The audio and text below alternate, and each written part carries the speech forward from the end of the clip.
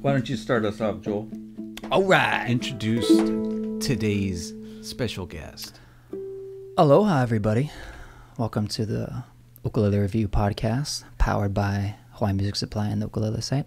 Today, Neal Chen is joining us. We haven't seen him since Anaheim. Yeah.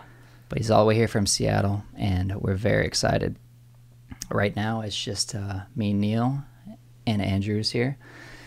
The other guys are at work, but they'll be on their way shortly. And what are we going to do today, Andrew? We're going to, I don't know. Ukulele stuff, probably. Sounds Most likely. Definitely. First, we're going to talk to Neal, and oh my God, this new instrument you just picked up this afternoon. Just this afternoon. Gorgeous. All right. Let's get into that thing. Talk about it. Yeah. So this is a Black Label custom ukulele, and really excited with this one. Got a cedar top and rosewood back and sides, and I really like the Maui inlay up on the 10th and the 12th, and then kind of finished off on the bottom over there as well. And yeah, I've just literally just picked it up 5 hours ago, so I'm still kind of getting used to it and well acquainted with it. But so far, I mean, fresh out of the box, I feel like it has a really nice tight sound. Like the low end isn't like really boomy, and the highs are really clear and whatnot too. And I'm really excited to kind of grow old with it and let it get warmer and warmer, because that's kind of the tone that I want out of my instrument. So yeah. That's the mark of a amazing product, is something you look forward to growing old with. Yeah. Sure. Oh, you're a lifer. Yo, For your last one you had for 9, you said 9, almost 10 years, right? Yeah, and that's the last my, KoAloha. I mean, up until this point, has been my favorite ukulele, you know? I mean, that's even all my recordings and stuff like that. You know, I have new ukuleles that I use when I tour and stuff and do workshops and whatnot, but when I record, it's definitely always that my love, you know? Dude, I was jamming out when we were in California. The thing, it just kept getting warmer and warmer all those years. It sounded awesome. Yeah. And I'm really excited. I mean, I've been playing on koa ukuleles for, you know, since then, basically. Actually, before that, too, when I was younger. And so this is the first instrument that I have that is, I mean, it's a different wood pairing, too. And so I'm kind of curious to kind of see what kind of arrangements, I guess, and what that will kind of just, like, you know, kind of force me into in a good way. You know, I think having those constraints in an instrument are nice. So I was just talking to a customer about that, because it was actually funny, because they have a few KoAlohas, and then they were thinking about getting another one, but then they started thinking, you know, maybe step out of that box or look at different wood pairings, basically. Right. And I was like, yeah, because, you know, you kind of get used to one thing, and maybe you kind of put yourself in a little bit of a box, then you hear a different tone or a different wood combo, and it kind of pulls something else out of you that maybe you weren't feeling when you're comfortable just swimming in that tone that you already have. Right. It's like playing with pedals, right? You put a pedal in, it's like you might come up with something totally different. That's a good, yeah, for sure. And I mean, at the minimum, to be a stimuli, because the thing is, I feel like, you know, kind of being around ukulele shops and instrument shops for a good portion of my life, you know, you get to like pick up these different instruments, and that kind of helps with that, you know, but it's such a quick stimuli that like I can like take that idea that comes from that instrument and then put it into, you know, my ukulele that I'm comfortable with. So I guess kind of having it now as like a permanent fixture, you know, is pretty sweet. Yeah, you get to explore it more. It's the same thing. Exactly. I get my fix because I get to play all these ones, you know, after they're done being set up. I don't go crazy on them, but I got to test them out. So I kind of, you know, yeah. So I get to play them, and I kind of scratch that itch, and you get to try a bunch of different things. And then there's stuff that I've come up on one that, you know, I threw on like an electric guitar or something, and I just, you know, but you kind of get to play around on all these different little streams that maybe you wouldn't anyway. And now that you have it, you can just go all the way into it. Right. I don't even know what you guys are talking about, really. Like different woods, or like if you have the same instrument for years, you're so in tune with that, and like maybe you kind of play within the box of like the tone and everything that inspires out of you, but then someone hands you their guitar. Oh. And however it sounds, you just like, you decide to kind of maybe do something different. Like it pulls something else out of you. Right. But in this context, like, were you playing like other woods from other instruments and stuff? And then, I mean, just in general, right? I mean, like hopping between, you know, different, I mean, I feel like it's that same kind of comparison.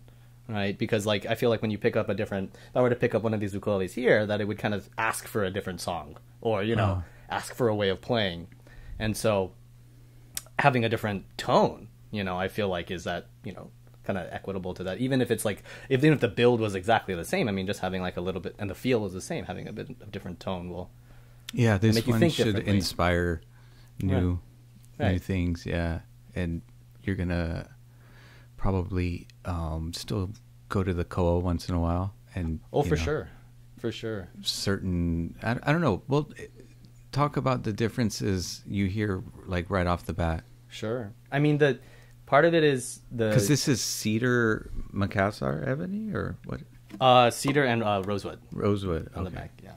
So, Turn that around. yeah. That's a dark, A little dark. Yeah. beautiful. Yeah. So how does this sound different right off the bat? I mean, it's crazy because I mean, just like right out of the box, so to say, I mean, I feel like it already has like a good amount of sustain, and it's a balanced sustain too, which is really nice. And I think it's the combination of having cedar and rosewood, I feel like. But I can't imagine like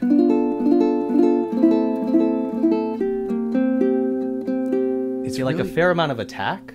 It's really controlled. Exactly. That's kind of what we noticed about. It's a really good studio piece because it seems like all the tones are in, they like the koa almost wants to bump some of the low mids sometimes too much, or like certain aspects like that, right? Right. And I really like kind of one of my big passions for playing ukulele is doing like chord solos and standards and stuff like that. And that requires, I feel like, these like chunky 4-note, chords. And sometimes that boominess is a little bit hard to cut, especially, when you're jamming with people and whatnot, like other guitarists and things. But I think having it being a little bit tighter, I can kind of like dig into it a little bit, and it doesn't sound like you're hearing just the low G. And, right. You hear each note better. Right. Yeah. Just the general clarity, I think. But yeah, from that balance, because, it's like it takes if some of the lower notes want to jump out a lot, right, then that's all you're going to hear in the chord. Right. Yeah. And for me, I mean, that kind of changed the way that, I mean, with the ukulele that I had or have, the other KoAloha, the classic tenor, I mean, I felt like the low end is so strong that I started developing a style around that. So, right. Like utilizing the low G as like a bass, basically, and like kind of making like, small bass lines and stuff like that, because having that impact on the low end was a nice tool for certain arrangements. Sure. Yeah. So it's got its place, but then it also probably subconsciously you learn to lay back on it when you need to and play around it. Yeah, right? exactly.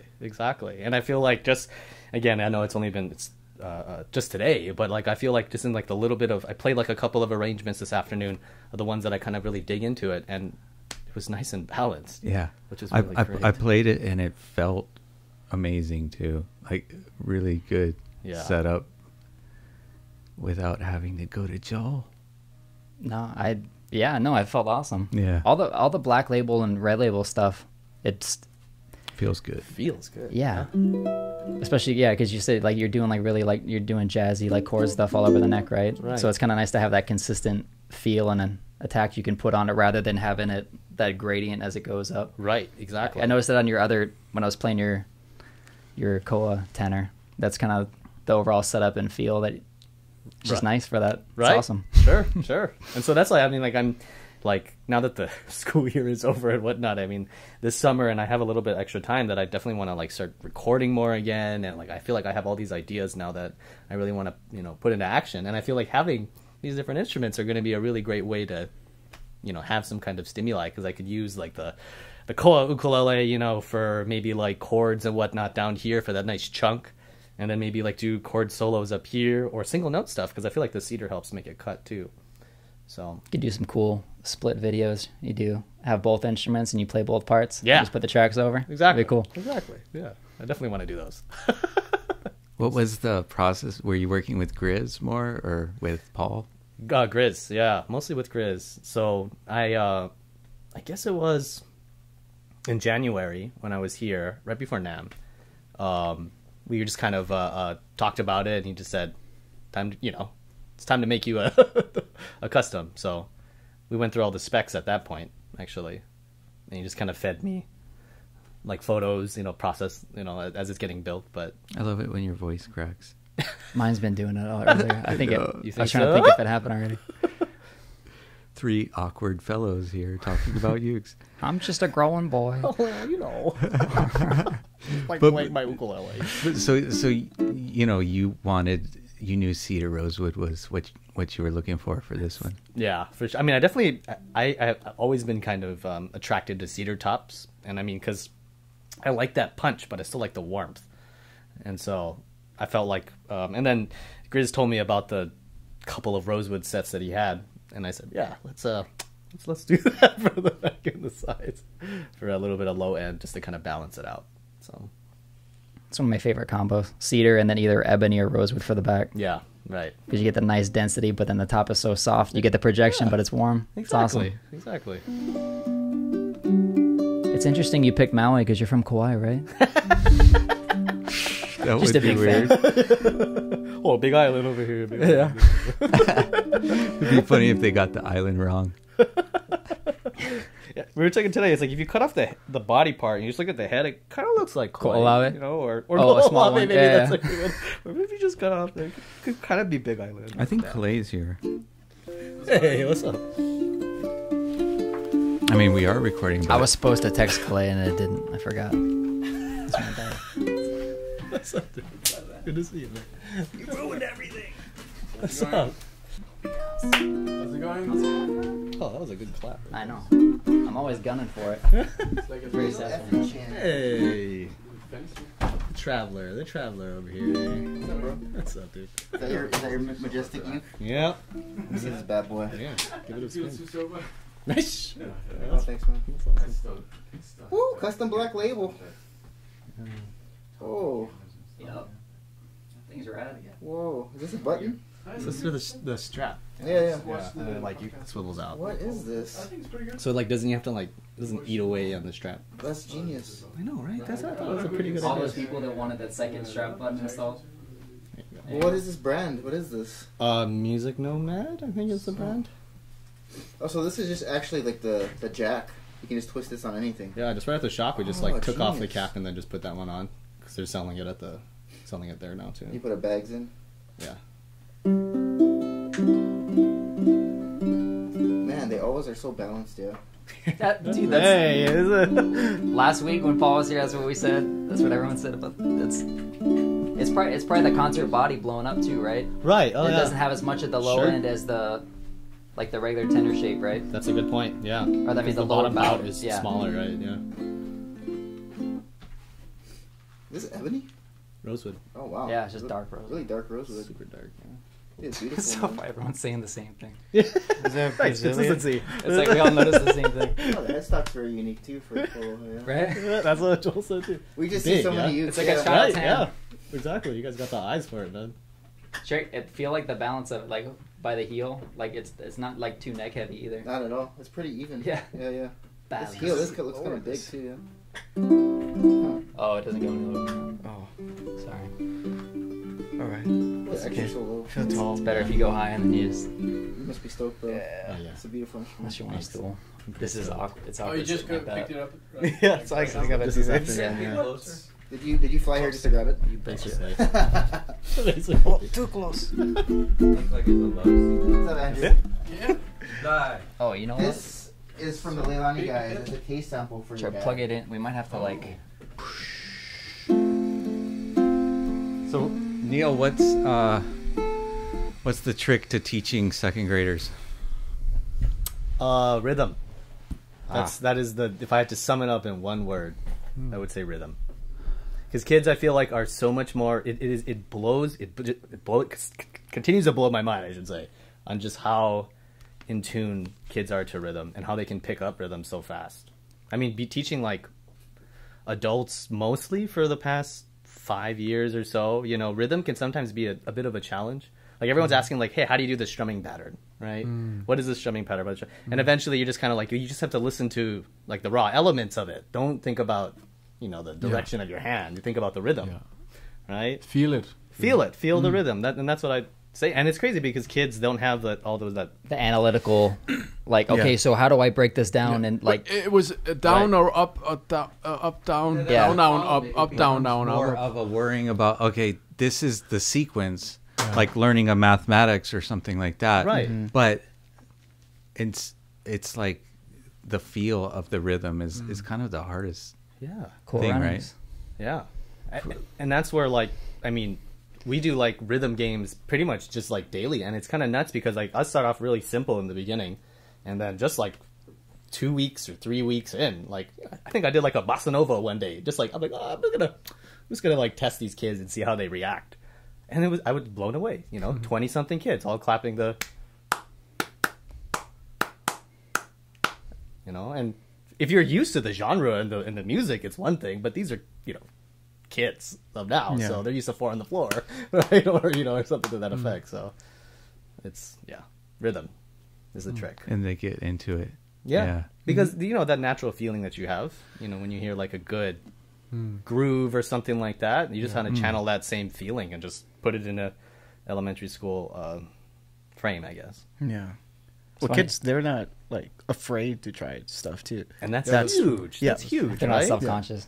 Right. That's what I mean, for me personally, for my adults too, I always tell them, like, try to make as many mistakes as you can, just do it. Just do it. But adults are afraid to make mistakes. Right. That's what I found in like, all the workshops, like stuff. Right. It's like, the thing with me is like, if there's a different type of a strum, say, that I'm trying, like, I'll go back to what I'm comfortable with, because I know it's going to sound better rather than sounding awkward with like a new style. So but taking the time to be awkward with it and just work it out, that's something that, kids do well. But, if you're able to tap into that, kid-like sensibility where you don't have to like, fulfill your ego at every level. Right? You're not grading yourself every time or whatever baggage you come to with that you gotta, I'm failing if I'm not getting this right, or get frustrated, and that makes it even harder. Right. It's more the process of working it through, and then as you start to, it's something that, I mean, so you're teaching 2nd and 3rd graders? Yeah, right. Just between the months of January and beginning of June. So I'm flying back the end of this weekend and going back into it, but yeah. And it's crazy because I just started last year, and I had the 2nd graders last year, so I had the chance to like work with these kids for 2 years now, effectively 2 school years worth of my new kids that are in 3rd grade that are graduating. Not graduating, I guess that's another thing. But it's crazy to see the kind of growth that they can have in such a short amount of time, and it just blows my mind. Just a sponge. Yeah. They just suck up everything. Yeah. And they just like remember all these little things I say, and I really like that. So and they notice things that probably most people won't. Yeah. Like they'll ask you a question that like makes a lot of sense, even if it's not exactly what you're teaching. They're thinking like, what's next sometimes, Right. They'd be like, oh, why is it when I do it this way it doesn't sound like you, even though they're doing everything correctly. And then that's one of the coolest things about kids when you're teaching them. It's like adults always have an excuse of why they can't learn something new. Right. Whereas with these kids, they're so open and they soak up information so quick. That's why they're so good with phones, video games, because they're just like, they're just like, I'm going to try it. I don't care if I fail, but I'm going to give it my all. Right. Yeah. Or just the curiosity to just do whatever with it too, right? It's not like you have to sit down and be structured with it. A kid will just pick something up and just mess around with it. Yeah, exactly. And but what like so the last class that I just did this past week, which I thought was, I mean, it's one of the things I really enjoyed teaching, but we just started like, they got like a pretty good idea of what the first 3 frets are on the fretboard, like note wise, and so we just started writing down like little lines and little phrases, and I would play them, and I have the kids like supply me with like, what's the contour of the line? Like, do you want it to go up? Do you want it to go down? Or whatever the case is. And then from there, we listen to it, and I'll play it for them, and then I get feedback from them, and I tell them like, oh, so what would you change? Or what would you like about this? Do you want it to change this way? Or and when I do that with adults, it's usually a dead silent, and with the kids, I mean, there's as soon as I ask that question, there's like 6 hands up. Like, oh, let's change that B to an E. Oh, no. I'm like, oh, wow, it's fun. That's cool. Creatively, yeah. Don't get in the way of yourself, you know. So do you teach them ukulele too? Yeah. Yeah. So how many are in the class? So I'm super lucky because for each class, which is approximately like 25 kids or so, I have them in half. So they break in half. For, that's nice. Cool. Yeah, so I have them for 30 minutes, like the first half of the class, and another 30 minutes for next. They're so cute at that age. Yeah, and they're pretty darn adorable. Yeah. Gets you through those moments when they're like, you know, not so adorable, I guess. I know, right? Those Discovery Channel moments. Right. We That's have fun. 4 great players here. We have definitely 4 great ukes in this room somewhere to access. Definitely. And I was thinking you guys could each play something and then teach something from what you played. Maybe if you each have a different approach to your fingerstyle. And so I was thinking if we took that on as a theme and either maybe taking a piece of what, or the roots of what you're doing with that particular song, like if there's a fingerstyle pattern that you're doing with that, or how you're thinking about it.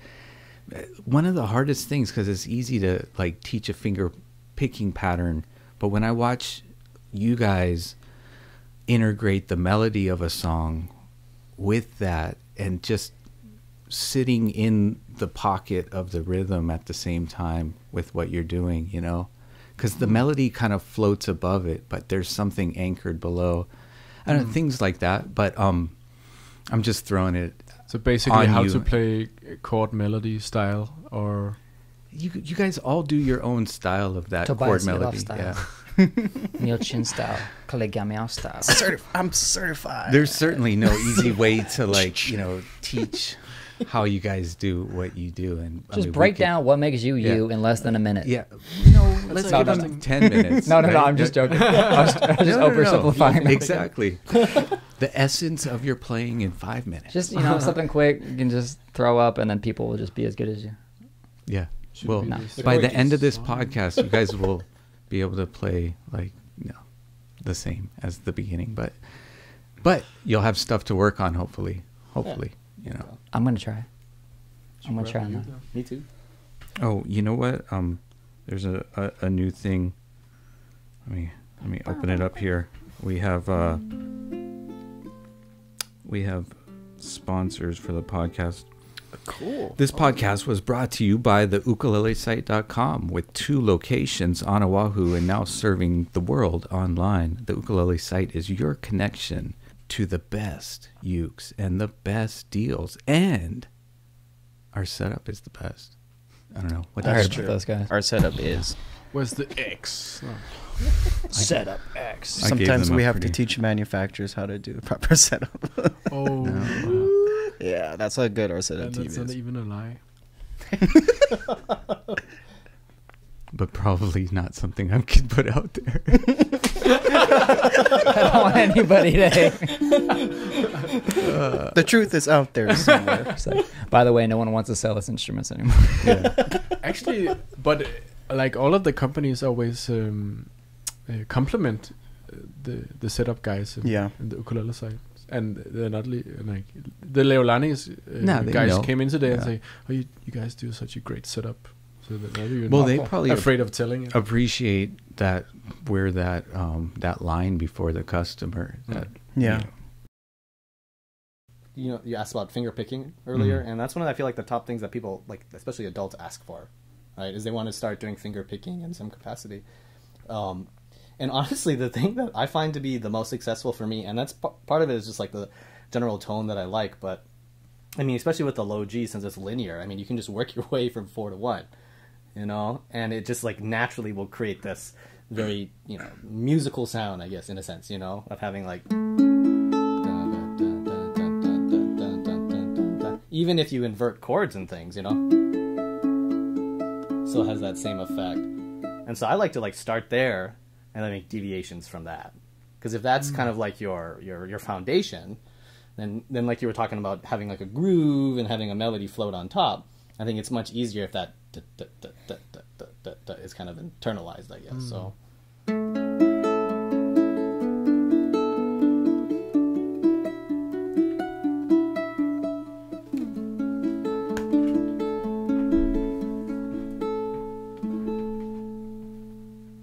That pattern being quarter notes when thumb 1, 2, 3 on your fingers. I go back and forth, or whatever. I admittedly go back and forth, but because I started off doing like mostly index and thumb, and then slowly incorporated my ring, and now just probably within the past 2 years, maybe I've started using my ring, my ring actually, on the A string, just to kind of like open up chords. I really like that, but most of the time I would just do thumb on the top 2, and then these 2 down here, kind of like a guitar, you like shrunk down a guitar, right? You like have your thumb doing the bass and then the other fingers doing the melody. Try to think about like arranging stuff too, is that like the G and the C being one voice and the E and the A being another voice. And so yeah. So you can get a little extra movement, I guess. Yeah. Give us an example. So like there. if I'm doing like a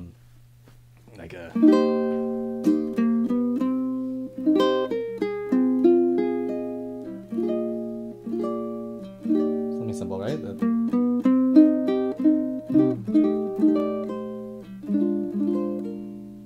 Or if I did it, yes.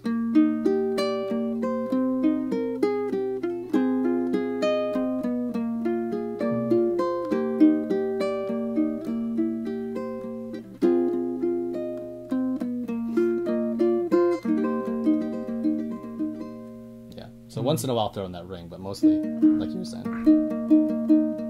And the first one was with all thumb, right? No, that's the same.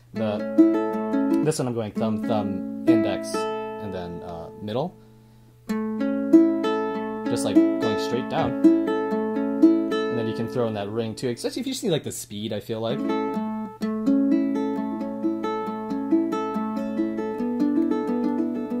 But mostly kind of... It's funny though, when it comes to songs, it seems to all break down. Or I mean, not it doesn't follow the patterns as much. Right. You got to float it a little bit more. Right. I like the idea of like constructing something and then deconstructing it, to make it sound kind of fitting more towards your ear or whatever the case is. So having some rudiment, I think, is a great way to branch off into other things. How would you deconstruct it? In what way? So like in that example, if it's just starting off with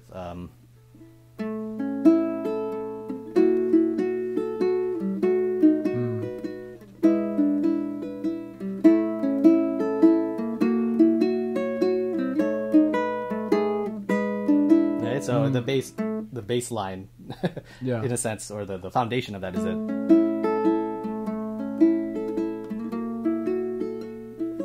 And then if there's some kind of melody that wants to get incorporated with that, then using that.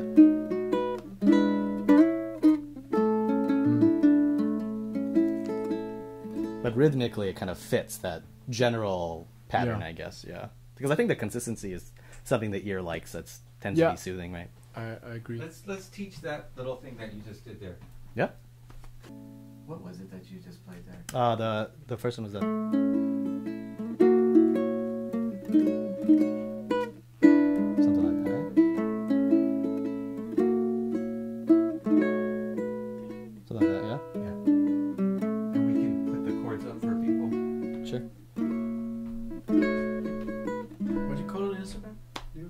Neal 808. Ah, 808. Yeah. All right, so I guess the first part is just kind of like the left hand. So it's just basically going through a pretty simple chord progression, mostly like a 5/5 kind of thing. So it's like a F sharp 7. You can do F sharp minor too, but the F sharp 7 sounds a little tastier. You get that B7 in there, and then E7. That's basically what's happening harmonically or with the chords. And then from there you can kind of control that with your right hand. So we can do that same kind of finger picking idea just by going up and down, actually. And having 4 strings, you get actually a real nice natural kind of 6/8 rhythm. I call it the rocking boat rhythm. So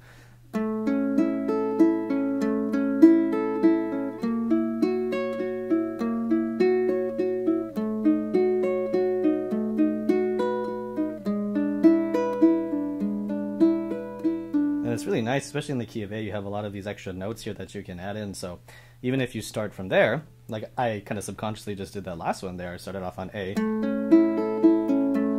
moved up, and my ear really wanted to hear that C sharp again, so I just threw that into that B, the B7 to make it a B9 basically.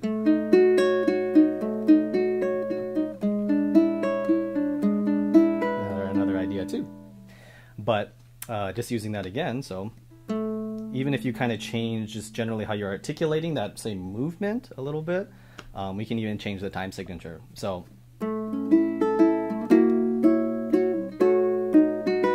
of more of a 3/4.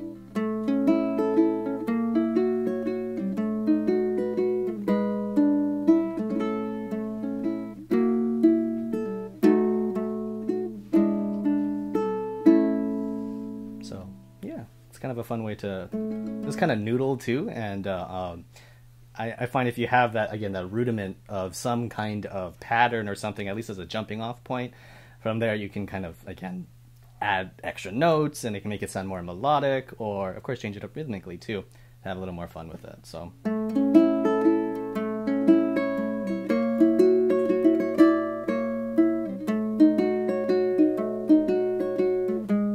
even though I'm moving around,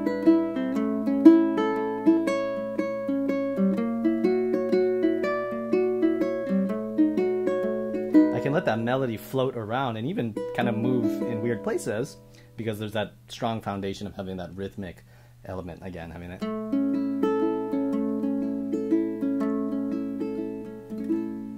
so, yeah.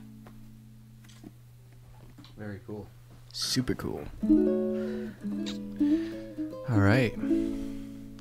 Let's swap places with Tobias. Sure. So Brazilian tulip wood, it's actually a Dalbergia, so it is a rosewood, but it has that really beautiful color. Turn that, so let's look at the back again. Yeah, that's very nice. Really nice wood. Tasty. Dalbergia is such a pretty name too. And beautiful sound too. Yeah. So clear. Crystal clear. Crystal clear.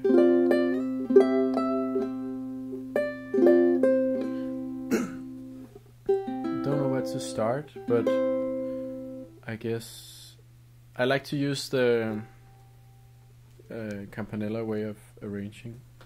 So, not to say that I don't use like just straight single line, but And Campanella means you're letting the notes sustain. it's like when you press the pedal on the piano. Right. So if you don't press the pedal on the piano, it would be like, and if you hold it down, it would be something like.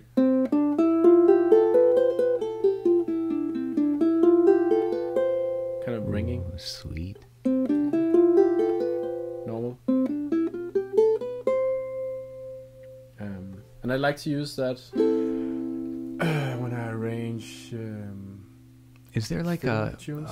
I mean, I'm sure there is, but there's probably a book that gives you the fingerings for those scales in Campanella? Not really, because it's more about, like, the general idea is that if you can play it on another string, then you should. So it doesn't have to follow this pattern necessarily. Kind of depends where the melody goes. No, I think the best but just book for, like, common scales. I don't know if there's Yeah. a book made for it, actually. Yeah. Maybe. But I think the best book to get into Campanella is the John King Yeah. book with the.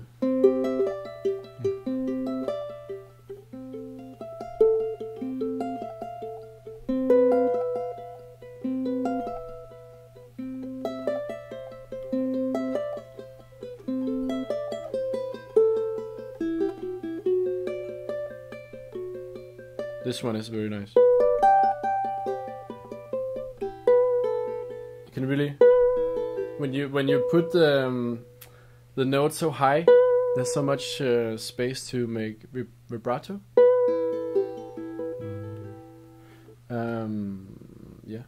So that's the best book for learning Campanella. I think. John King, John King. classical. We even sell it in the book in the store. Another one of Jim Belof's Yeah, The green contributions. yeah. They've given so many good tools. I think John even played a flute.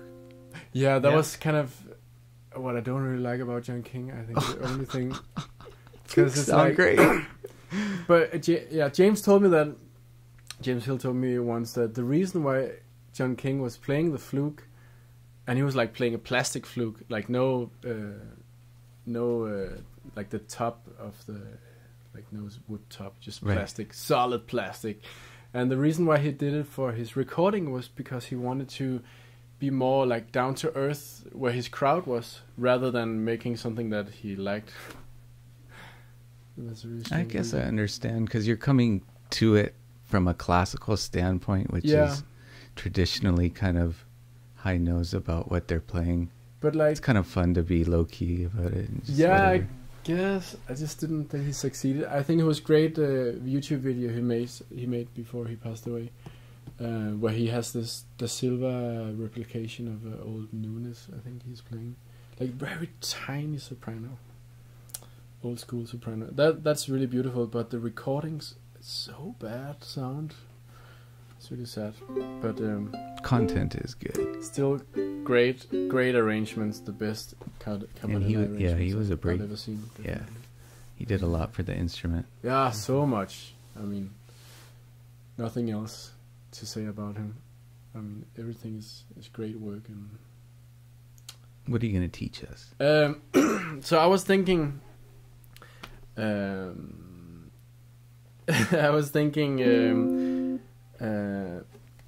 I could play a song in a normal way, like a fiddle tune, because that's kind of what I'm into, like arranging fiddle tunes for ukulele. Cool. I do that a lot, and especially like Scandinavian fiddle tunes. So I thought about this this very famous tune. It sounds like this. I could play it in a normal way, or a normal way, straight way, and then I could play it in a campanella way to hear the difference. But the melody goes something like.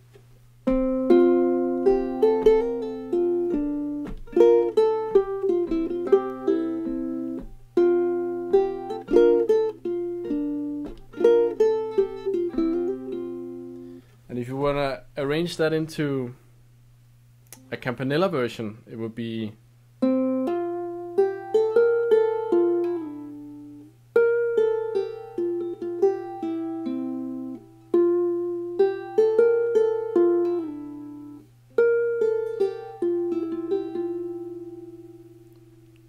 The vibrato So a when little- you... little oof, doodle. so Okay, let me close. just try to teach the melody straight first. So the first one is.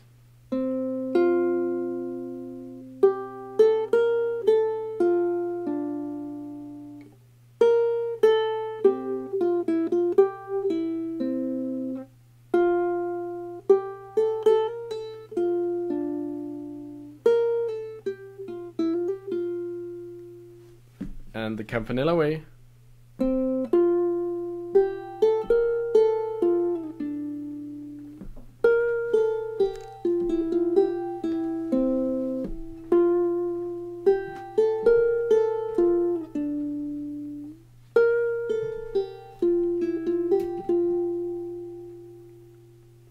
Do it once more. One more time. The first one too. No. I think the Campanella one. Okay, Campanella one is the difficult one. Yeah. Okay, so the first string is the C, and then you want to put your middle finger on F, and then you use the open G string, A, and then you gotta keep your finger on as long as possible. That's kind of the Campanella way, because you want to have the strings ringing as much as possible.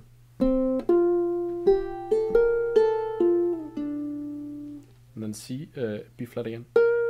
A, G, F, E, F, G, F, E, C.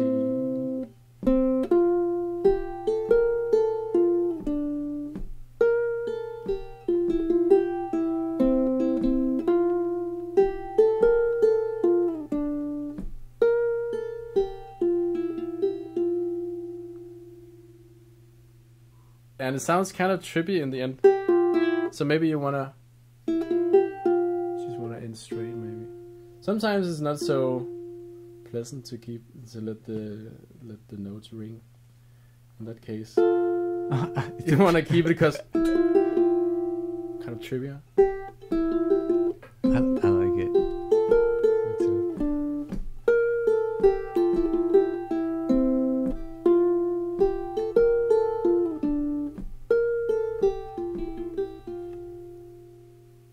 Very cool. Oh, so nice. There's a little thing that I use quite a lot. I also like to use I like things like open that too strings. because they show the I think in general quality of the instrument. You know, Oh yeah, like yeah. you can appreciate the tonal. Especially if you're into high G.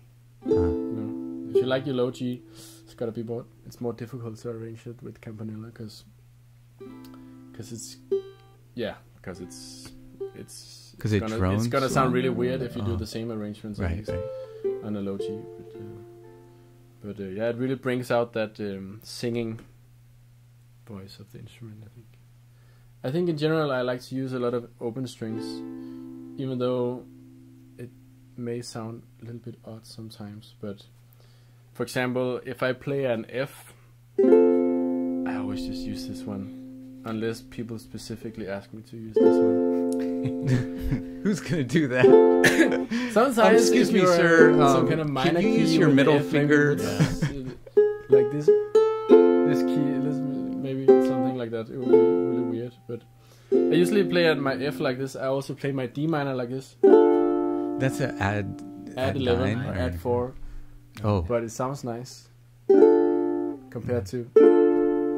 It sounds nice too, but I do like that special note. It sounds really bad in Sibelius if you ever write music in Sibelius. This chord is really bad. But on the ukulele, it sounds really nice. That's very interesting. When you sit and arrange for it, doesn't make sense in Sibelius. It sounds so weird. I don't even know what also that means. What? What Sibelius? Oh, it's like the Program. score program. That most. And it's MIDI, right? The playback is MIDI. Yeah, produced yeah. or It's something? like how to write sheet music. There's like the standard program. I think Final Cut. No, what's it called? Finale. Finale is another Finale one. is pretty Yeah. popular too. I haven't tried it in Finale, but it sounds really weird in Sibelius when you play this chord. Anyways, it works really well in real life. I like this version of E minor. That's nice. You can play like that.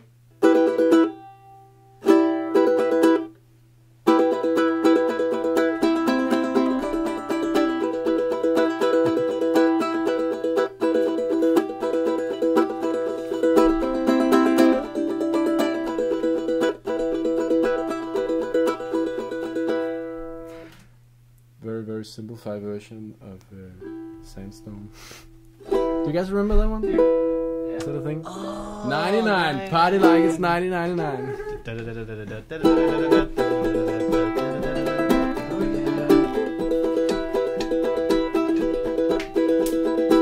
Yeah, I think that works much better than. Kind of sounds so low or so. I think the E minor without the middle finger or without the second string sounds so much wider, and I like that kind of open sound of a Norwegian field. Show me that E minor. So you're just And the normal one sounds like this. Right. It's nice. It's tight. This one is wide. Yeah. Tight, wide, whatever you like. I like the wide one. Yeah.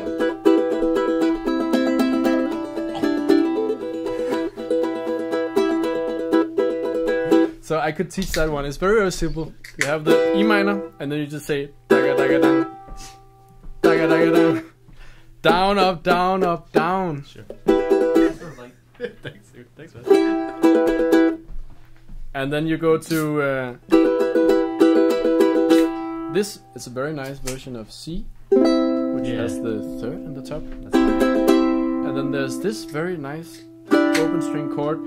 That would be something like D sus 424. It's funny how sometimes chords that can sound so incredibly boring and so incredibly nice, like the sound itself, but the name is such a killer. You know, it's a D sus 2. Yeah, right. But then the sound of it, oh yeah. I wish someone would call it something differently. Like all these names for chords can be so devastating for many people. Oh, like 2, 4. Then people didn't think about what's the 2 and what's the 4. Oh. And then some people get really into it. Oh yeah, what's the 2? What? Let me. Ah yeah. Okay, but like the sound of it, I'm rather much like that. If music theory was much more like, oh, that sound that I don't have a name for. That's nice. Let's play that one. So.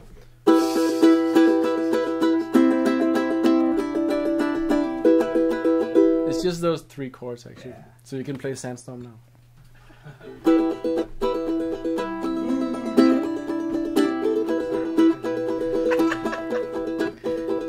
happy right now.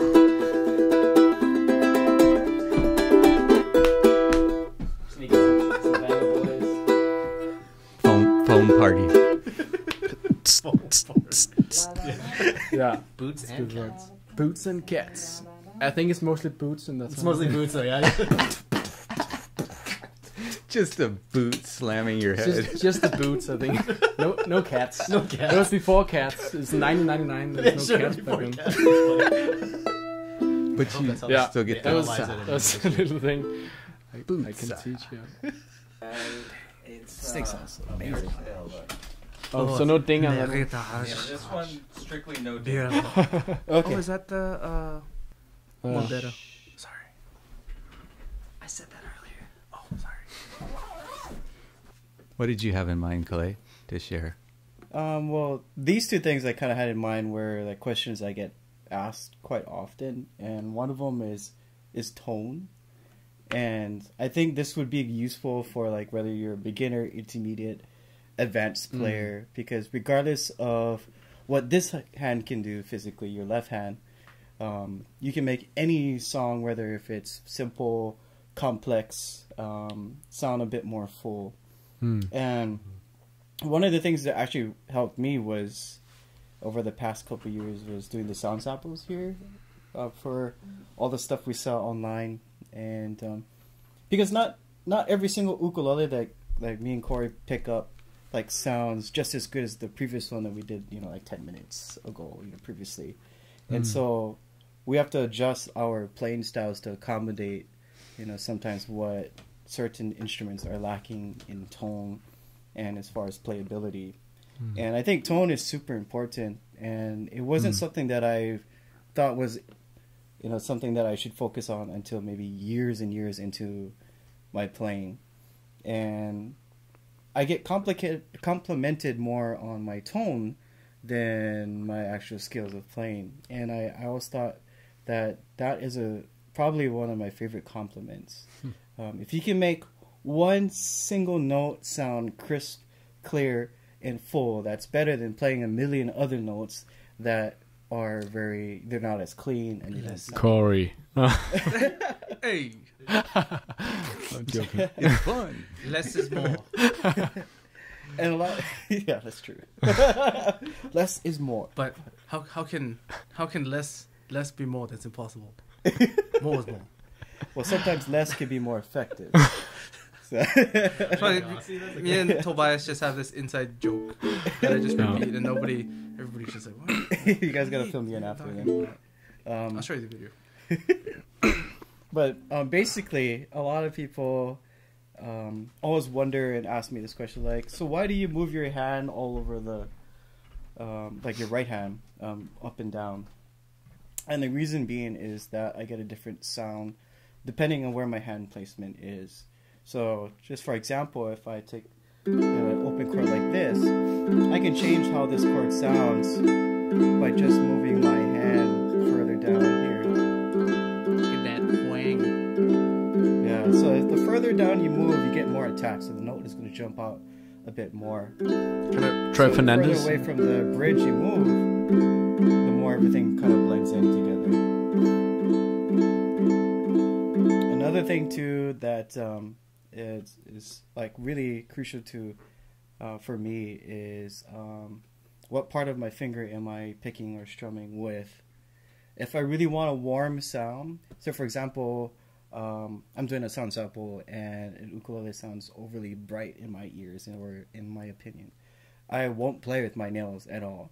I will play strictly with the fingertips. And a lot of people ask me, so how long do you grow your nails? And I tell them it's not much. It's just as long as the nail sticks just above my fingertip, that's enough for me.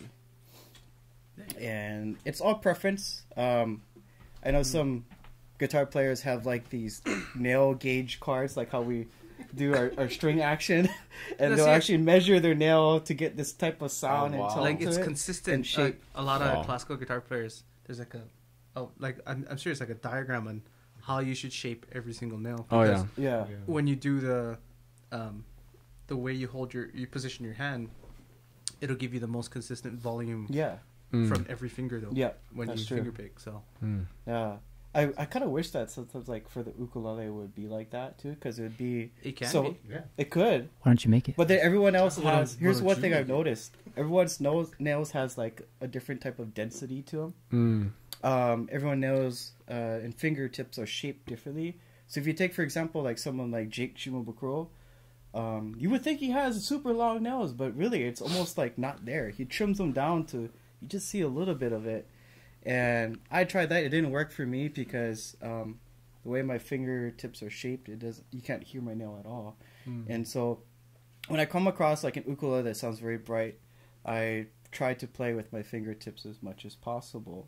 And this can be applied to any ukulele. There's a section in the song that you want to make sound warmer. Or you want the chorus to sound warmer and have the melody line stand out a bit more. So what you could do is play all the chords mainly with the fingertips or the flesh of your right hand, and then maybe use your nails a little bit to get a little bit more attack and more of a brighter sound on the melody notes. So Give for us an example, like example. this, this is just with my thumb and the fingertips.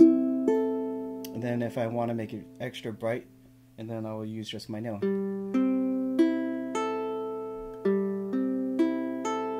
If I want a combination of both to get a very even sound, so that I could switch it up, I can go bright or warm either way without having too much of a drastic change, I'll use my fingertips and my fingernail at the same time, so I get this kind of sound.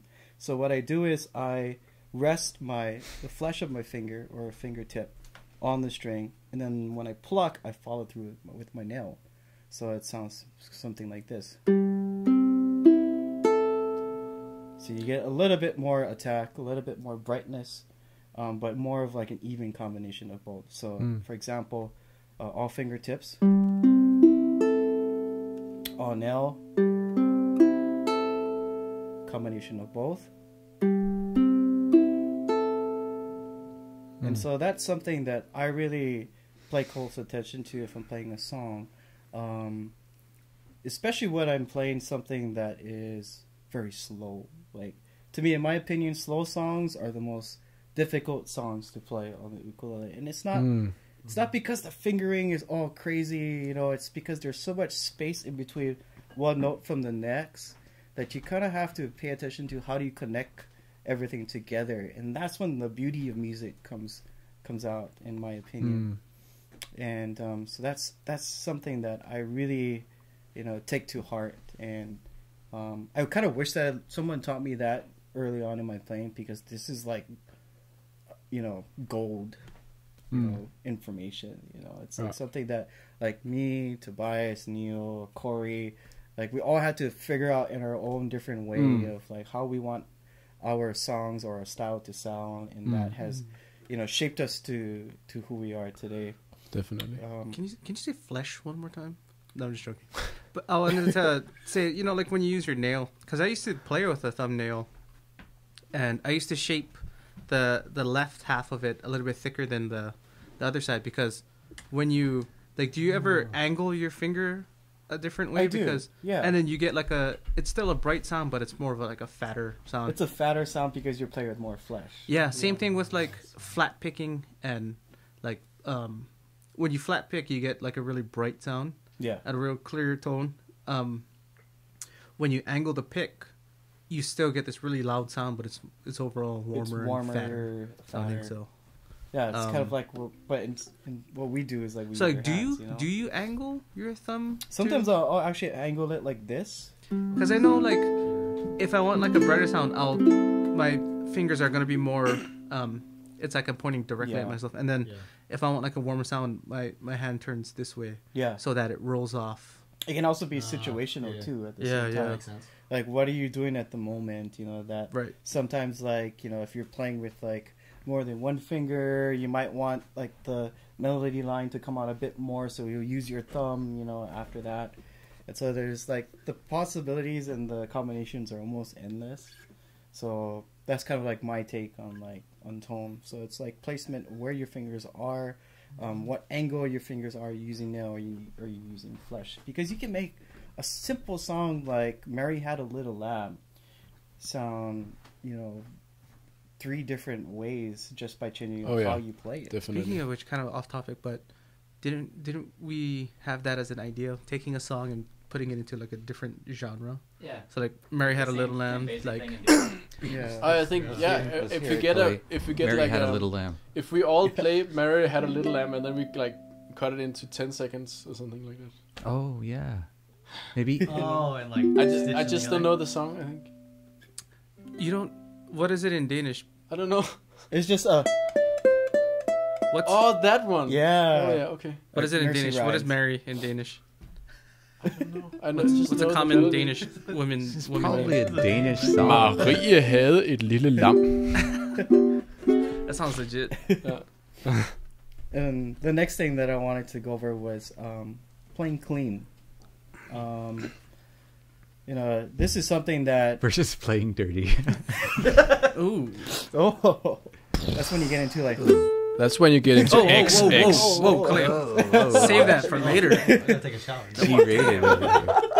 Less is more. Sweaty all of a sudden. Jeez, dirty. But a lot of like throughout a lot of the workshops and that I've taught over the years, that's kind of like a common question that people ask me after the lesson is done. It's like, well, I'm having a trouble playing this and the note is not coming out clearly, and they're playing it for me, and it's like, yeah, every time I go up to this point, you know, I'm having trouble with this. And then you're like, have you tried playing clean? That could be a solution to the problem you're having. what happens is that like they'll tell me they're having a hard time, and I'll tell them like, hey, why don't you do this? Why don't you slow it down? Like play it at half speed as you normally would. Right. And they give me this weird look like, why?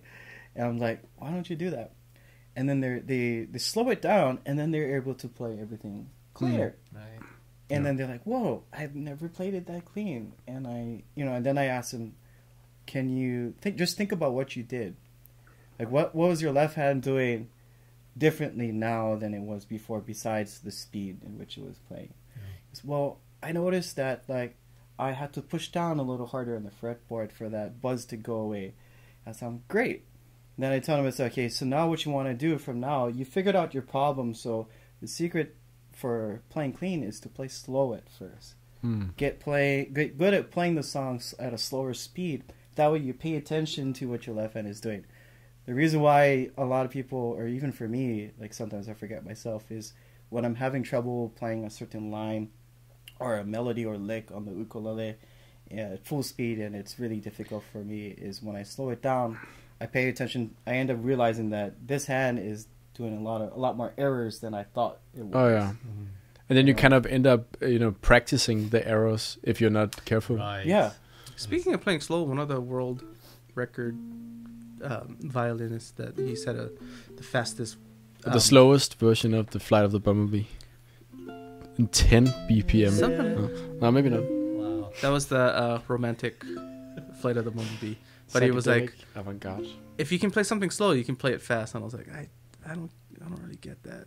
But it's kind of true and not. Because It's like Tai Chi, I guess. Something like that. Yeah. Because they practice extremely Like slow. for me, I noticed like when I'm playing fast, when I was like trying to learn and increase my speed and for my left hand, was that I noticed that when I slowed everything down, I noticed that my hand was going off of the fretboard much higher than it should have. Whereas if I kept it closer, I can put it down much quicker. And that's when I started realizing that you only need to push just enough to hear that note and nothing more. Yeah.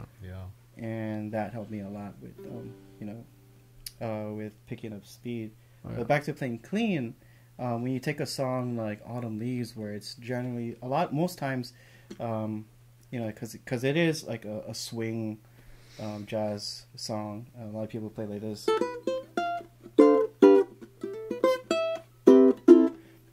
Like a lot of stuff is happening and it's happening very quick. But if you slow it down a little bit, you get a different version of that song in general.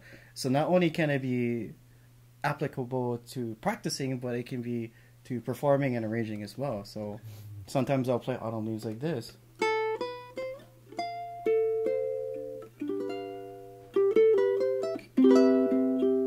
And because you're playing slow, for me, what my left hand generally does naturally, without me knowing, is that it ends up adding a lot more vibrato to get more sustain.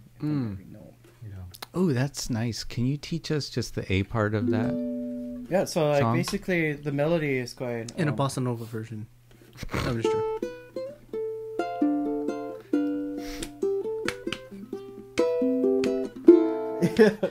But, I feel like I'm playing The Sims now. Sul Sul. I'm all of a sudden in an elevator. so like, It sounds great, man. so basically like Good the first elevator couple, ride. Down for that. This is in an 80 floor building. so the first couple of lines of this is like the chords are D minor 7 or F6 to a G7 to a C major 7. But if you notice that the melody that is playing up here, and you see all these different chord shapes, which means it's just the same chords as these, just played at a different position. Learn your And chord so- shapes. Yeah, learning your chord What are those shapes. chord? That is so important. Inversions. Yeah. Yeah, everybody's like, Inversions of each one. some people would be like, "Oh, I want to learn how to play like you," but when you give them like step-by-step advice, they want to skip all that and just like get right into it. And then, but if you do, Learn you're your never chord gonna get shapes. anywhere. That's funny. It's like, how do I get that good? And I was like, well, you have to do all this. But like, how do I skip all that and then get good? It's Yeah. like, that's not how it works. You It's a gotta sign do all of this the first. times. Yeah. People Yeah. want it as fast as possible. Yeah, exactly. Like for us to learn back when like we were in like high school and even younger, I mean, it was much more difficult Pre-YouTube. than it was nowadays because it was pre-YouTube, like you Yeah. said. It's like we didn't have tutorials on how to do stuff. We had to listen to cassettes and CDs. Some of us listened to records. Alta Vista MP3 Alta search. Yeah. That's how I discovered James. Oh, for real? Alta Vista Alta Vista MP3 was search. like, I used to use that a lot. Yeah, back in the Um, day. Right, but teach us that first melody line running in that slower version. So this is on most of the melody is done on the A string. So the first like couple bars is all on the A string. So you have so on the A string it's 0, 2, 3, 8.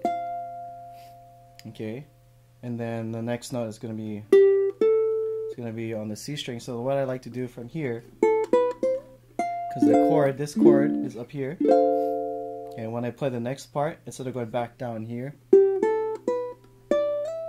I'll leave my fingers up here and play the notes that's closest to that chord. So I'll just lift my finger up.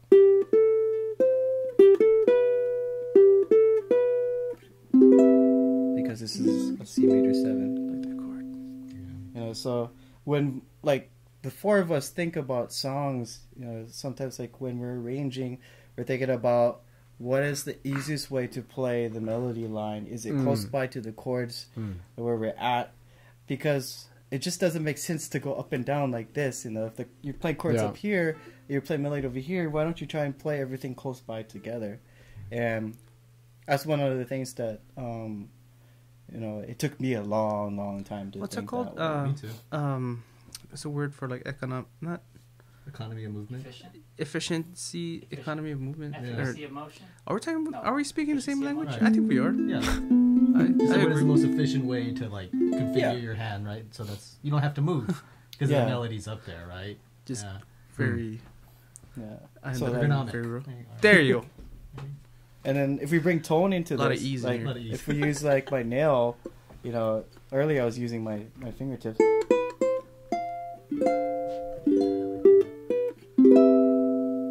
You know, if I use my nail, it gives it a different sound.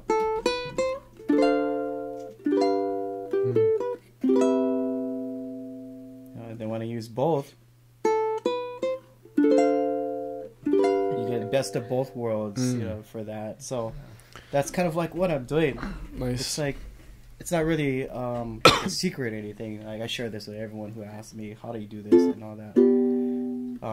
But Autumn Leaves is definitely not a song that you want to tackle if you're just getting started in playing ukulele. There are some keys that are better for it, that can make it easier, so you don't have to go like this. You know, sometimes having a low G makes arrangements a bit easier, so you can keep the notes closer together.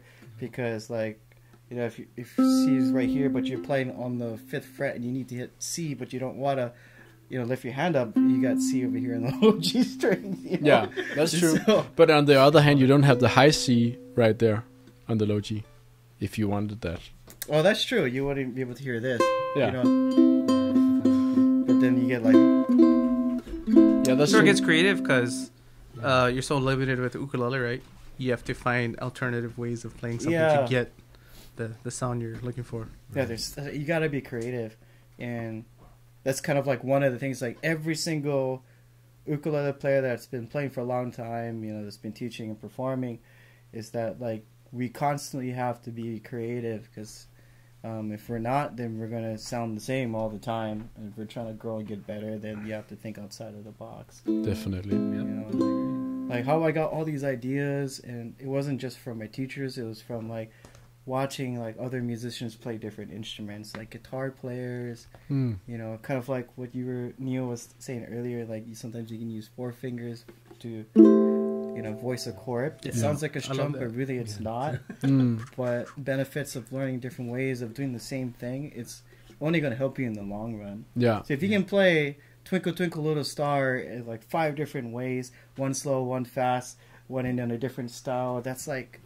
you have so much more to choose from. And people feel very sometimes like kind of tired and bored of playing the same stuff over and over again. So Maybe they shouldn't. yeah, all you gotta do is just be creative. Like, why not do it this Yeah. way?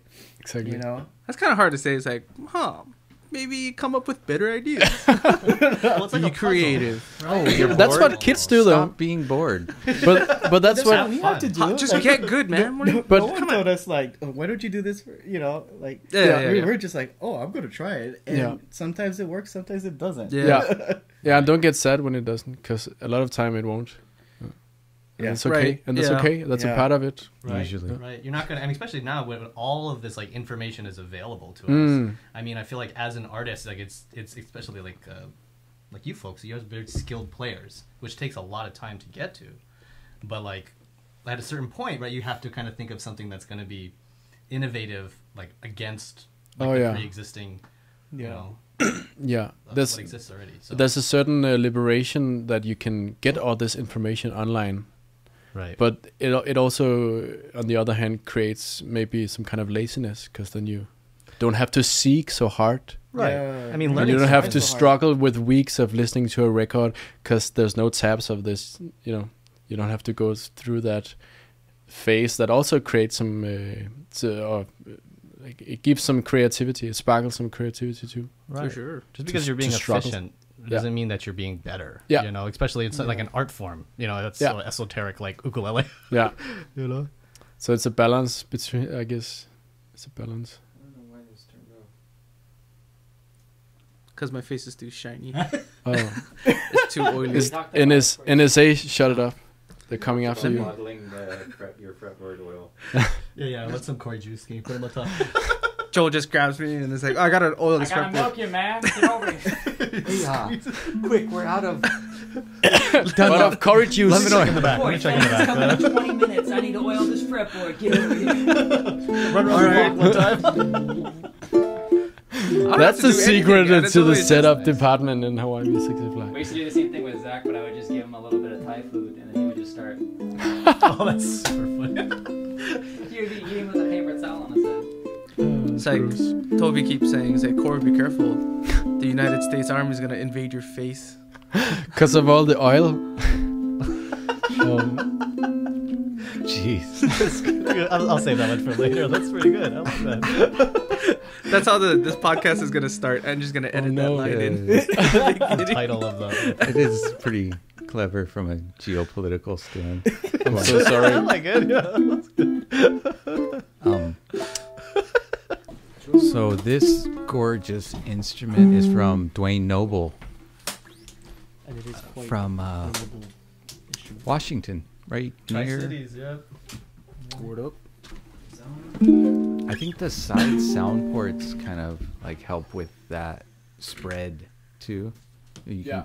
Anyways, this one has a old redwood top and macassar ebony sides and back.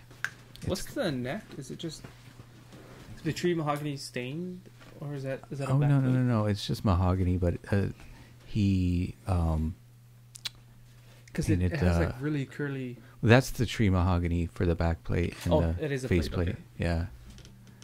I like this. What is this called? You know what? Oh, good catch, Joel.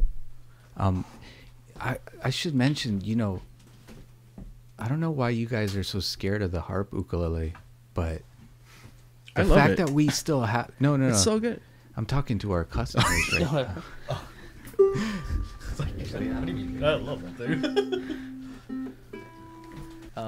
Yeah, but the Dwayne Noble harp ukulele, what I'm trying to say is it has a ridiculously awesome sound. Did you play that one, Tobias? No, I've only watched Oh, it on YouTube okay. several times. That's the thing I always show my friends. Does Well, ukulele then sound you- this good? It's like Yeah. natural reverb is so cool. I kind of wonder Yeah. what his guitars sound like. If his ukulele sound this good. Does he make guitars? Yeah. Oh, He does cool. the harp guitars too. Like, goes to, Right, all those yeah, I saw harp that. guitar conferences and all that stuff. Well, his tenor here, it's got a pretty robust lower bout there too. Helps compensate for losing a little bit for that arm bevel, but it's got a fat tone, super nice.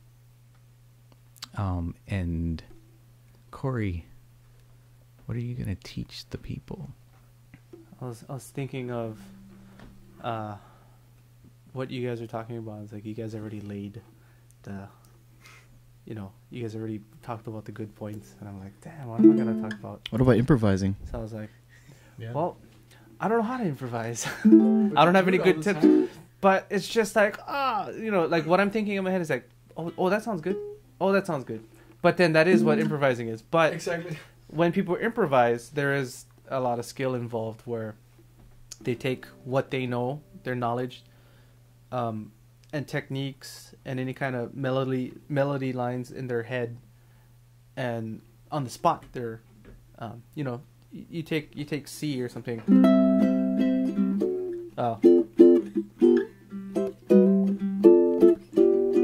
Like automatically, they're like, oh, in the key of C, I've played, a ton of different songs, different melody lines, different notes and stuff in C. So it's like automatically they're like, oh.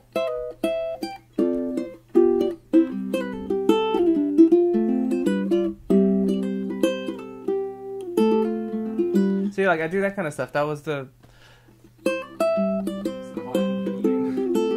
Quoting the Beatles, just like I'm like, oh, and see that when I'm playing stuff like that, I play a melody line and I'm like, oh, that's that, and then I'll, it's like it wasn't planned. I mean, improvisation is planned in a way, and I feel like I'm It not. doesn't have to be.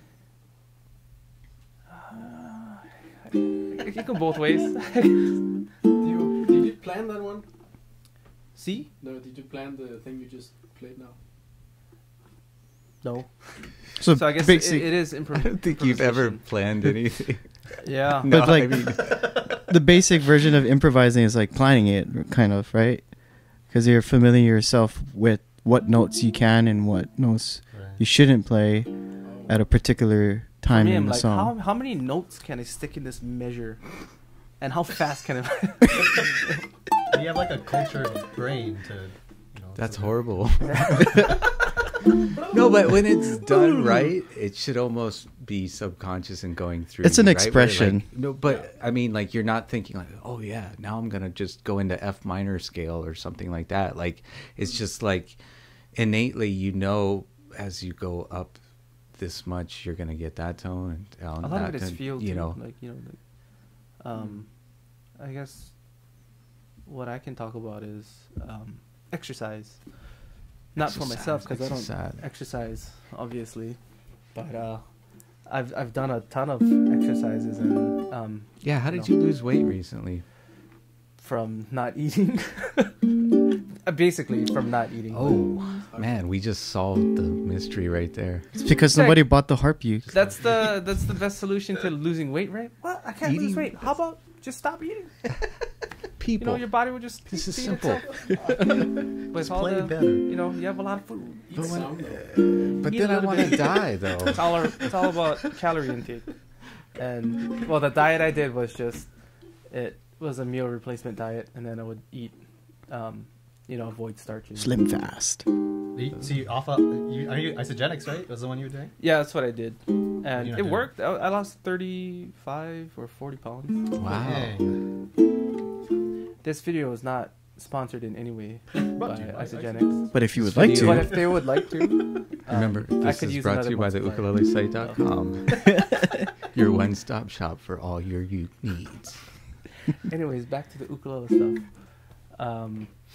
I did a lot of exercises. I mean, most of my playing was just exercises.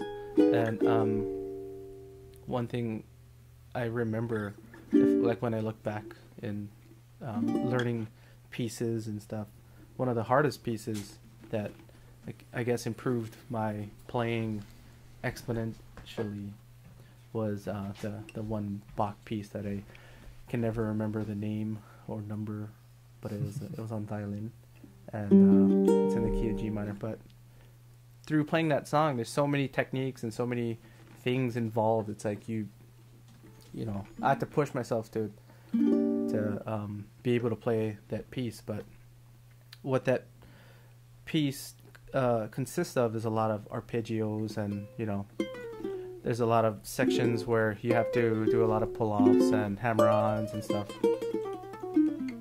So I guess what I can talk about is some of those techniques and how it's beneficial to your playing. So what was that? The sonata something presto. That's all I know for that. In D minor.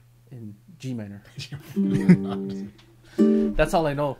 It's like, oh, it's in G minor, and then it goes into other keys. Anyways, so the intro, I'm just gonna play not a few notes, because it's not a few notes. It's like a 1,000 notes in like 3 seconds. But the intro of this piece, You guys all gave nice, modest lessons, and he's about to like shred. I'm gonna lay it down. The first 3 chords, I guess. I mean, it's in G minor, but it's a descending arpeggio, and this was really hard to do, but it was really helpful in the end, because doing this, I'll just play it and then attempt to explain it. I mean, play it and then attempt to explain it later. Starting from this G minor position up here, you're gonna be, doing this thing. And all that is you're starting on the G here, hammering on the 13th note, which is a B flat. So that's the first pattern, and then you're gonna descend. You're gonna move your pointer to the 5th fret, hammer on the 10th, and then it's the exact same pattern as the first position. And then the third position is right here. Is that 1st fret? You're hammering on the 5th fret. So that line right there that is a descending arpeggio, right? In a way, and all it is you're actually just using 3 notes, and it's going back and forth between. So it's G, B flat, G, and then you have a D right here. D, G, back to D, and then B flat. So it's just D, G, and B flat. And you're there's I don't know the terminology, but it's going from, you know, how do you explain that? Yeah, is that arpeggio? It is, yeah. So it's an arpeggio. You're repeating that same pattern all the way to from this top. Yeah. Sequence. There's a way That's the word. to. It's just a sequence. Okay. Da da da da da da da. And what we're doing is we're going from this G all the way to this G, and you're actually playing all the same 3 notes in a sequence that goes like this.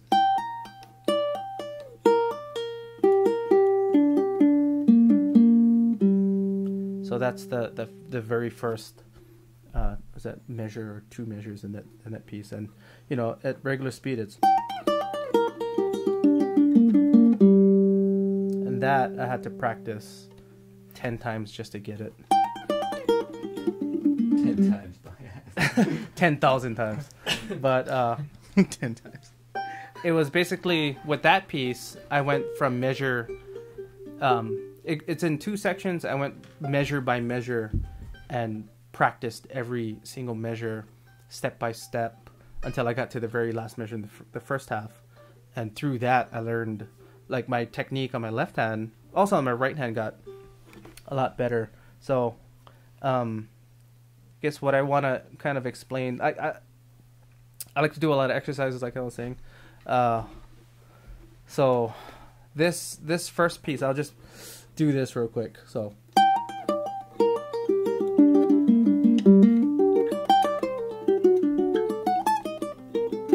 right there, that's between G minor and a D7.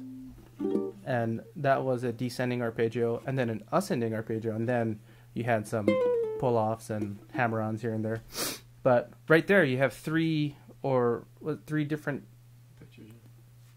arpeggios, or, like, you know, techniques that are involved, or that's kind of required to execute this piece. And how do you use that in other styles of music and stuff, though, beyond just playing a classical piece like that? So, like, I like to play a lot of low G, or I like to play low G in general. And with that, like, knowing how you can construct melodies and stuff using arpeggios instead of just doing single line stuff. Because now you know where the G minor is up there, because you played it and you're conscious about that it is a G minor, not just. That's another thing too. Is like I hear had to, when you're soloing, throw in a lot of stuff that's very, which is why I asked, not like trying to. But it was learning that kind of things which allowed me to, or I became able to play those kinds of things, I guess. Is through, you know, those repetitive exercises. Ooh.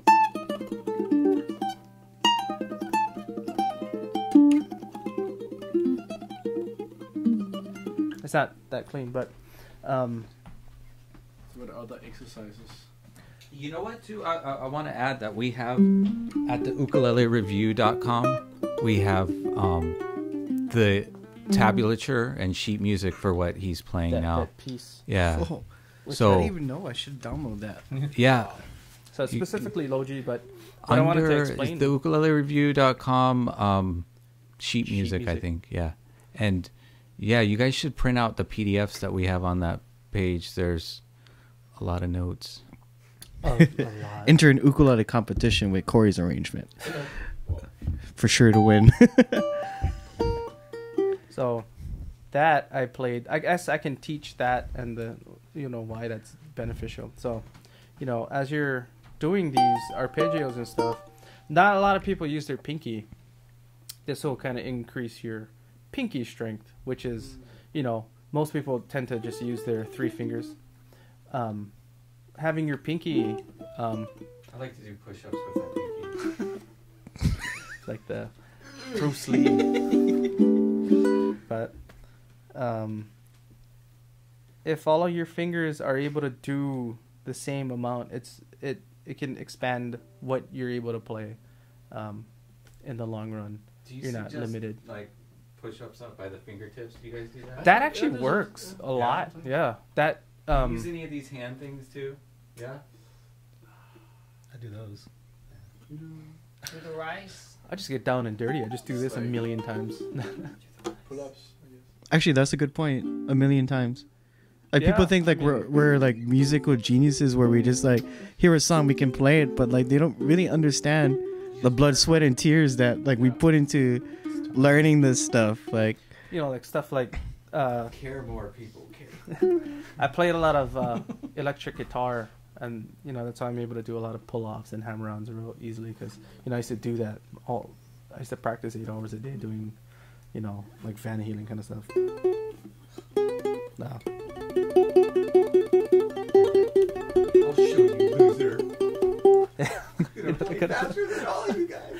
But I would do that until I could get it. So, taking what Kalei was saying is, like, how do you do that? Is you take it step by step. Find out what you're playing. The pattern. Let's go with a different pattern. Something like this. That's I'm planting my pointer on the first fret, hammering on and pulling off with my pinky, and also hammering on and pulling off with my pointer on my right hand. And the pattern goes 1 5 8 5 1. And what you're doing is you're gonna use this pointer finger to pluck the first open note, hammer on with your pinky, then hammer on with your pointer on the 8th fret here. And then backwards is you're gonna pluck it, which is almost like a pull off with your, you're gonna be pulling upward. You're gonna be pulling off to that 5th fret here, and then this is gonna be pulling off back to the first note. So the pattern goes.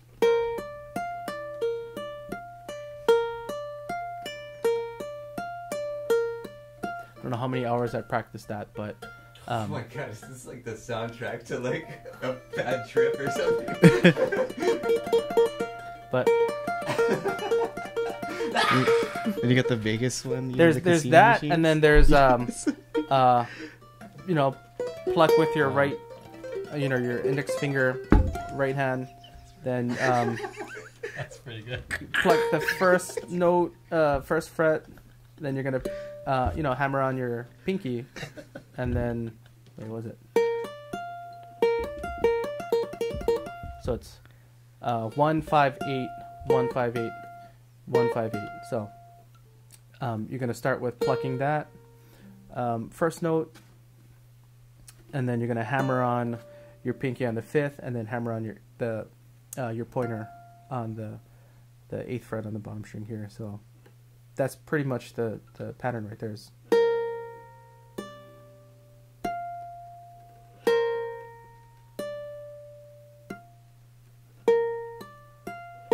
And then once you can get those mechanics down, you try to build the speed and see how fast you can get. And that's a common what is it, right hand hammer? Concentration time. Do the stank face. But yeah, that's a good thing to work on. That'll increase your pinky strength. A lot of people are just like, I don't need to use my pinky. It's like, if you do licks like that, you gotta step out to the edge of the stage. but that or I used to practice not even picking, trying to make these notes audible by just doing hammer-ons. That helped a lot with just this fingers, just doing everything as a hammer-on and a pull off if you're going backwards, if you're descending. So Like try the A scale like that. I mean the C scale. Oh, that was not the C scale. But what?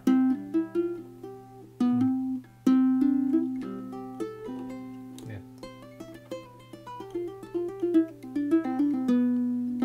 You know.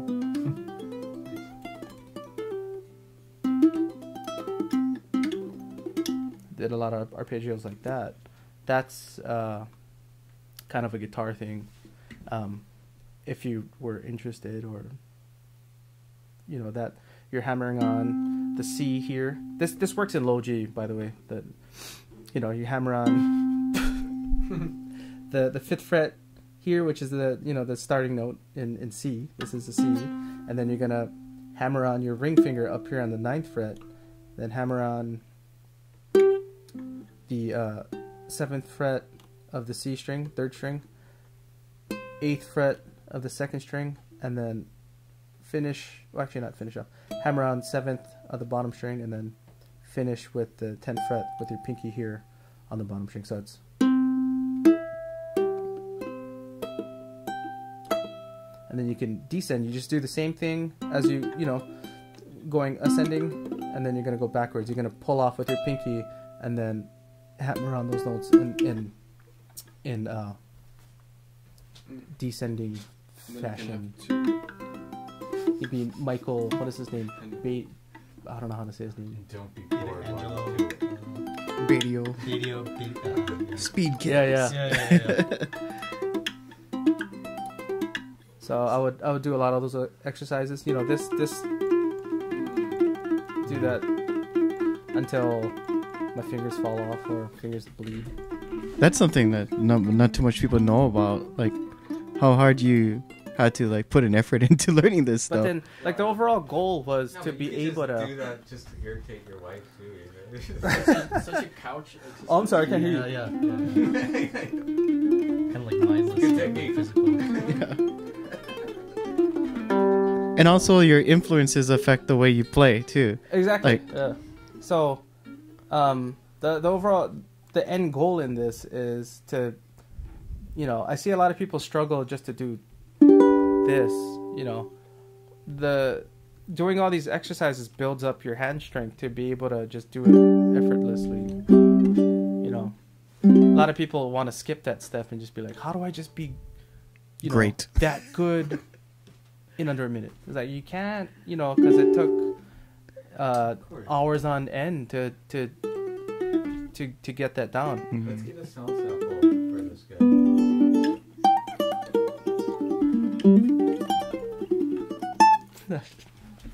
But yeah, I guess my point is just practice something until you can get it. It's like second nature. Get it to where you don't have to put effort into playing it. a lot of it has to do with patience. A lot of it is patient. Be patient. Like the greatest musicians are normally like the most patient people, because the hardest thing to be patient with is with yourself. Oh yeah. Right? It's like, take it slow and get comfortable with it, and then if you want to, you know, get faster, then try to push until you can do it. I'm terrible at giving advice. It just takes a lot of time. Takes a lot of time. It is a lot of time.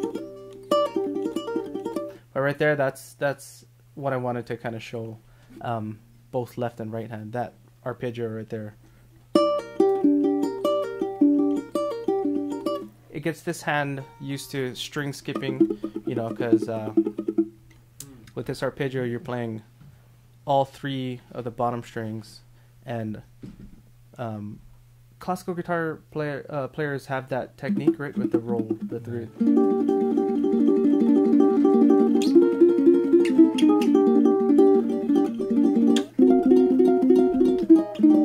That'll help you achieve that, I guess. But this is a really good exercise that I think.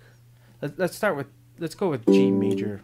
Just, you know, it's 1, 2, 3, 4, 5, 6, 7 notes, and your thumb, you're gonna designate on your picking hand on the C string, then your pointer is going to be on the E string, the second string, and your middle finger is going to be on the bottom.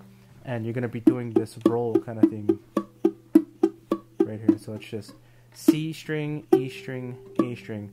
The C string plucked with your thumb, E string with your pointer, middle, bottom string with the middle.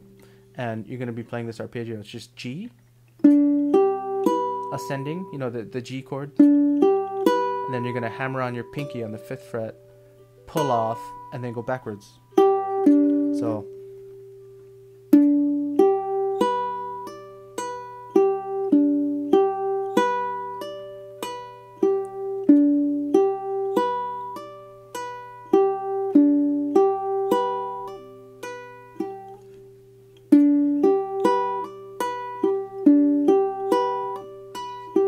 Played that about 1,000,000 times.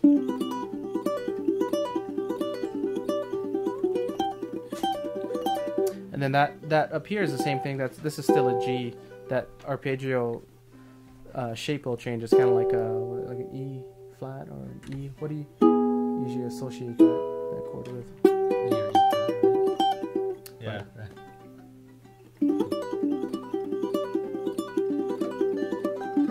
Still a G. Yeah, for I guess the high G players, it would work best. If you wanted to make it a little bit more challenging, you can go.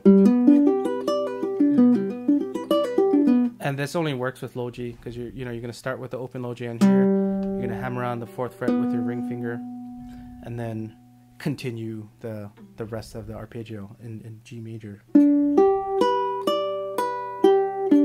then descending is just you pluck with your thumb. And then you're gonna pull off to get the last note, the G. So.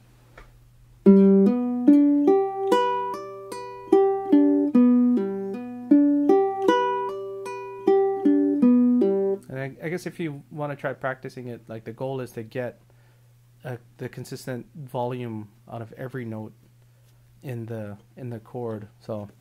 Starting with this, you want the following notes to have that volume. So this second note is going to be that. That's fairly the same volume, right? So during that hammer on, your goal is to get that, keep the energy, that volume. And for some people, that's really hard. But until you can do that, keep working at that. So how do we do that? So.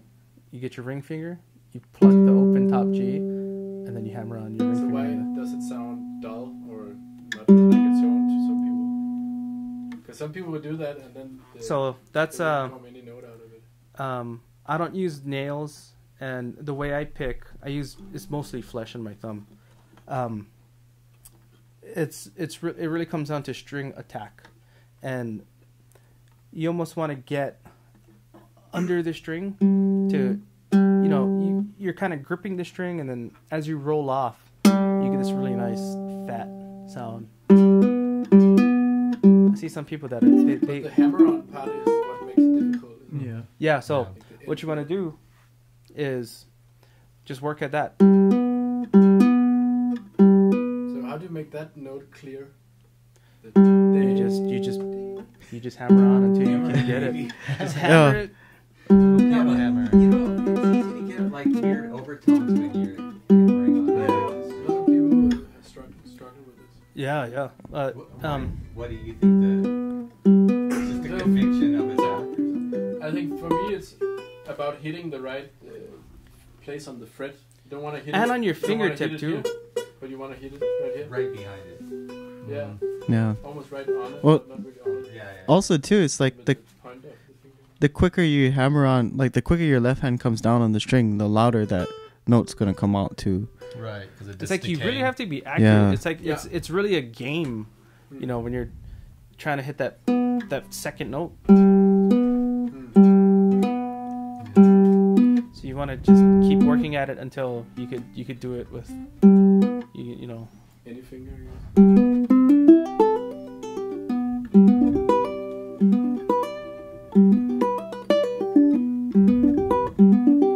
Your thumb is also responsible for creating that consistent volume. So if you don't have that kind of sound, try to work on your picking with your thumb. I'm only using my thumb for this. Oh.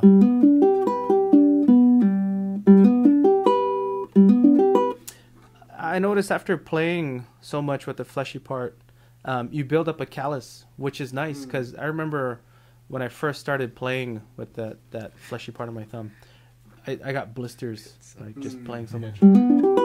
But you want to build up that callus, and then you're gonna notice you're gonna build up calluses on your fingertips, which is good. That'll allow you to play for a longer period of time because you're not gonna be, you don't have to take any rest. Your fingers aren't gonna hurt. So yeah. So that's the one arpeggio exercise.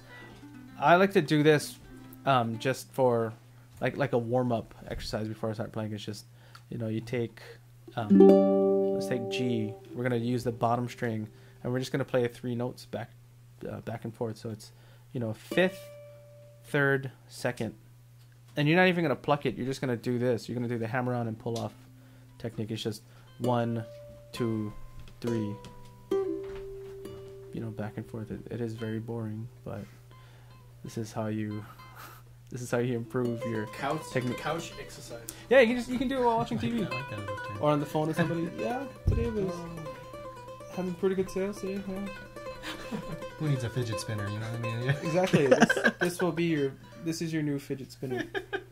So that is the same thing I was talking about earlier, and I probably didn't explain it really well. But what it is you're gonna hammer on with your pointer, the 2nd fret, hammer on your middle finger on the 3rd fret, and then you're gonna follow with hammering on your pinky on the 5th fret, and you want to get the most amount of volume out of it. So what you're really focusing on, like you're really hammering it, and then when you're pulling off, you're really pulling off to get that, the volume from it. So yeah. So 2 3 5 3 2 3 5 3 2. That's the pattern with that. And you just go slow. Ascending is all hammer-ons. Descending is pull-off. So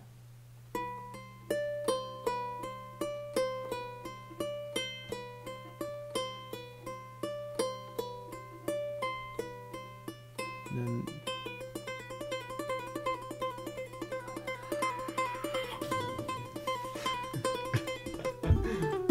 and if you know your scales, you could play like the C scale, like what we were doing earlier. If you have a low G, you can start up on here.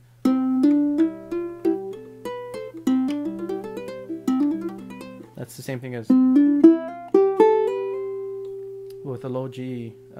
You can start up here on the 5th fret. This is also the C, so do, re, mi, fa, sol, la, ti, do. Work on hammering on those notes. It's gonna hurt a lot. Treat it like exercising. You do 10 sets. Rest, stretch. Do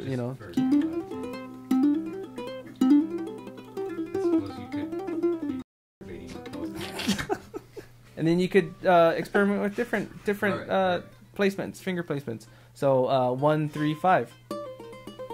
It's a bit of a stretch for some people, but that's a good thing because you'll start working all these other muscle groups in your forearm. So have you had any because you do such rigorous exercises, have you had any trouble with your left arm at all at any given point? Do you get I don't know, not necessarily trigger finger to that extreme, but you can. I mean, but have you? I have. Yep. Trying to get through all these, or get through that one Bach piece because there's so many hammer-ons and stuff that's involved. You definitely want to take a break so you don't overexert, and you could ultimately hurt your hand by by not taking your rest. So do 10 of these, and then take a break, or keep doing it until it feels like your arm's on fire. That's what I did. I'm like, oh, okay, I'll take a break, and then stretch out. make sure to drink a lot of water. Yeah, I It's- know it's that one different. is huge. That's like that style is almost like people that go to the gym to be Gains, healthy and bro. to But still, get exercise, you don't but, you don't tense up when you do it, and I think that's important. I used to. Right. Yeah, but You you know, gotta a lot of people are focus. putting in effort and they're doing this. Is like trying Yeah. to prevent that. Yeah, by relaxing. The movement too. is all just here. Yeah. Just keep it there. You don't want this to tense up. No. All of this is going to Because start that's hurting. what's gonna hurt in the long run. If you tense up and you're not conscious about it, Yeah. and you just keep on going. Just be conscious about these 3 fingers moving and getting the most sound out of those 3 notes possible.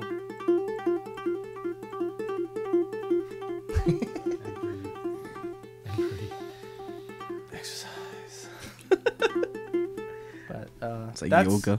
Yeah, serenity you now. could do like a yoga ukulele practice combo maybe. Oh, that's like Yeah. Steve Fuchs almost.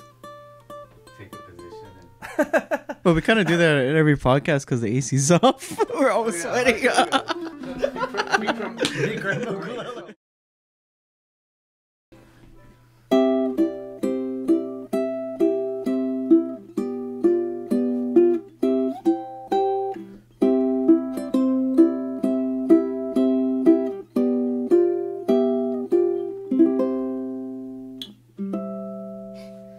very well, good sir.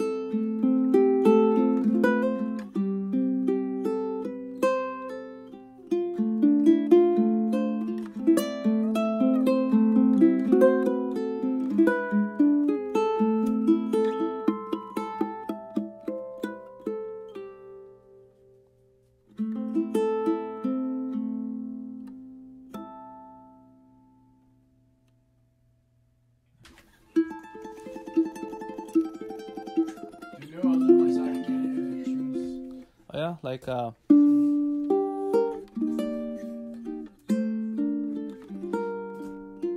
house music.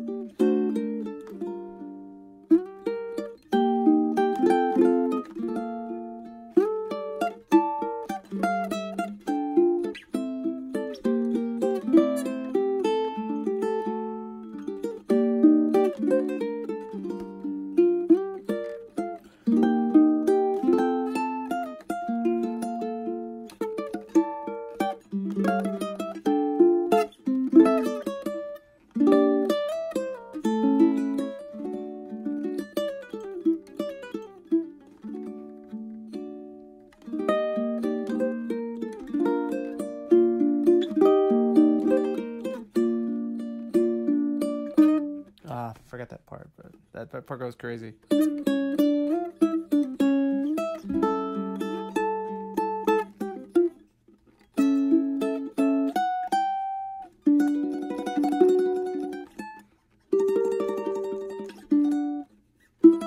Yeah, but that's part of it. And then there is you know, the famous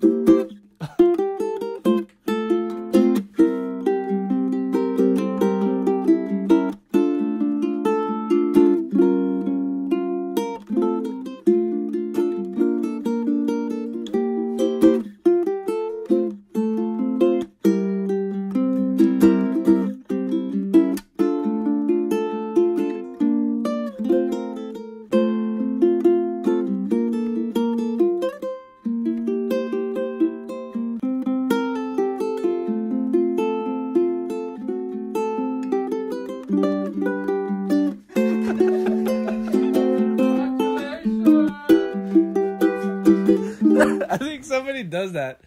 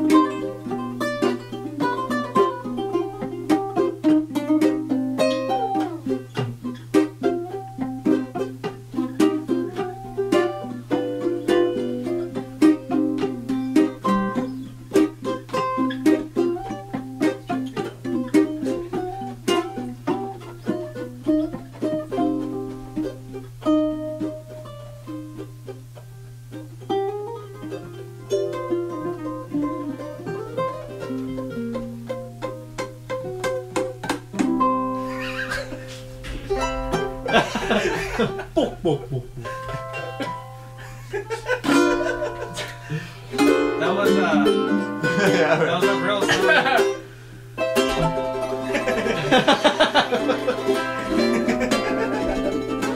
That's all, folks. Yeah, We'll see you next week on the Ed Sullivan Show.